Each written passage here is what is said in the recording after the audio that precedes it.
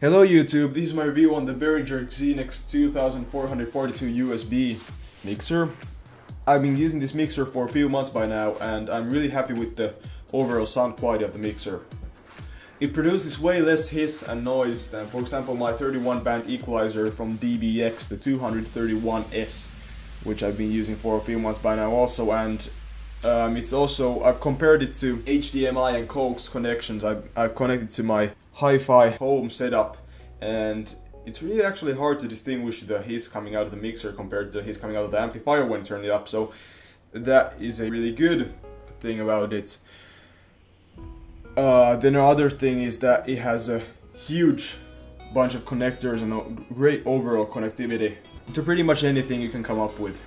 And the USB feature on it works very well. It's mainly plug and play. You just plug it onto your computer and it works straight out of the box. And it has great routing options with the subgroups and the auxiliary returns and sends. A good equalizer. The equalizer is with the first 8 channels. You have a high channel which is set to 12 kHz, the mid channel which can be altered, and the low channel. And with the rest you have basically a high mid, a low mid, and low channel. I'm not gonna be telling you all the features on it because you can find those in other videos, and you can just look it up, look at the picture on the Behringer website. You probably figure out all the features from that one. But let's just point out that for example, the FX processor on it is really great. It has a huge bunch of different options and different FXs, and also the FX routing works pretty well. You can route the FX to the subgroups or to the main mix. You can also connect an external FX in the aux return.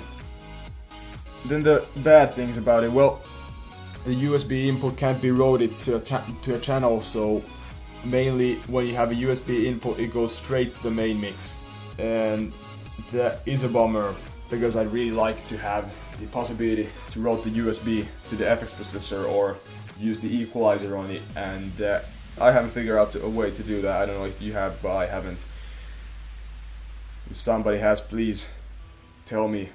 And then also the reverb and Hall effects on the FX processor aren't the nicest I've heard.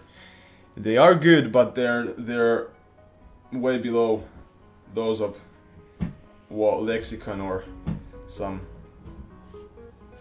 other manufacturers can do.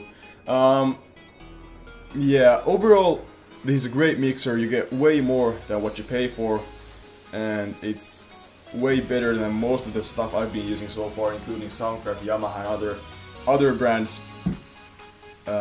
Some of those boards can be way more expensive, cost over 3-4 times the same as this one, and I still like this better. So that is really a good achievement from Behringer. And yeah, as I said, it compares to many way more expensive models from different manufacturers.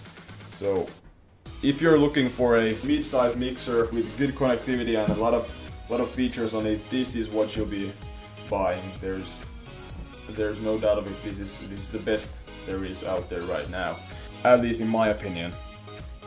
And don't listen to those people telling you that Behringer mixers have a lot of hiss. That's bullshit. That's utter bullshit, because this does not. I don't know if somebody has bought a mixer say 5 years ago. Well, they were different back then, but they've really improved in the quality, in the build quality over the last few years. So a big thumbs up to Behringer on that one. I myself would give it a 9 out of 10. I'd otherwise give it a 10 out of 10, but the mainly one thing that bugs me is the USB. As I said, the routing options of the USB input, that is a bummer. But it's not a big issue, and most people won't probably be using the USB input anyway. That's it for today, and be sure to check back later on some more reviews on great products. Yeah, see you next time.